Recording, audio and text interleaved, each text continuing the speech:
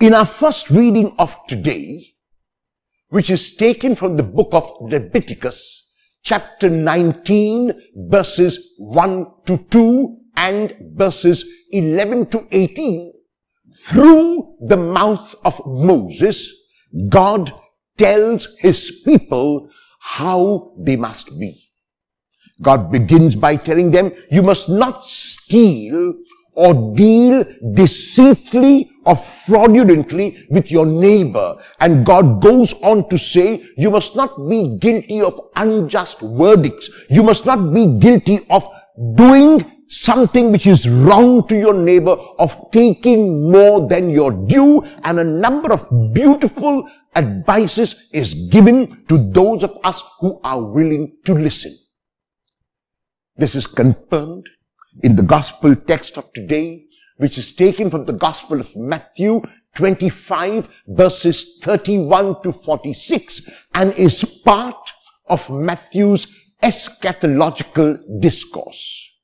The English word eschatological comes from the Greek eschaton, which is translated as the last things, the things of the afterlife, the things of judgment. And in it, Jesus tells a parable. And the parable is about the last judgment and about the separation of the righteous from the unjust and unrighteous. And how will that separation take place? According to the Matthean Jesus, it will take place not only by the words that one has spoken, which are also important, but it will take place primarily on the deeds that one has performed. And so, when the separation is made, those who are on the right, which is the side of the right, the side of favor, are told this: when I was hungry, you gave me to eat. When I was thirsty, you gave me to drink. When I was sick, you visited me. When I was in prison, you came to see me. When I was naked, you clothed me. There can be no other advice which is as practical as this, which is, as in the first reading from Leviticus, we hear through the mouth of Moses, to reach out to the neighbor. So a person who sees another hungry has to reach out to that person, and a person thirsty has to reach out to the person, and a person sick has to visit, and a person naked has to clothe, because we are not individuals. We are individuals, but part of a community. Every other human being is my brother and my sister.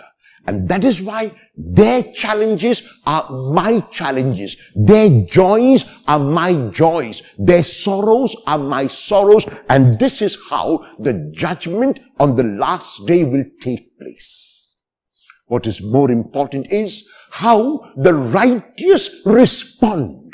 And the righteous respond by telling the Lord, who applauds them, who places them right up on a pedestal. The righteous tell the Lord, Lord, when did we see you hungry? We do not remember. When did we see you thirsty? We do not remember. When were you in prison and sick and naked and we came to your help? We do not remember. And the Lord will reply, whenever you did it to someone in need, whenever you did it to the least of these brothers and sisters of mine, you did it to me. And then, those who are on the left, the sign of disfavor, the sign of those who are condemned, will be told that when the Lord was hungry, they never gave him to eat. When the Lord was thirsty, they never gave him to drink. When he was in sick and prison, they never visited him. When he was naked, they never clothed him. And they in turn will ask the Lord, when the Lord was hungry and when the Lord was thirsty, they did not see him. And the Lord says to them, as long as you failed to do it to those brothers and sisters whom you could see and touch and feel, you did not do it to me. And so judgment according to this text in the Gospel of Matthew, is judgment which will be based on one's action. If one continues to live a selfish life, if one continues to live a life that is self-centered and egotistical, such a life will surely be condemned. A life which is a life well lived is a life lived not only for oneself, but reaching out in service, reaching out to those in need, reaching out in love.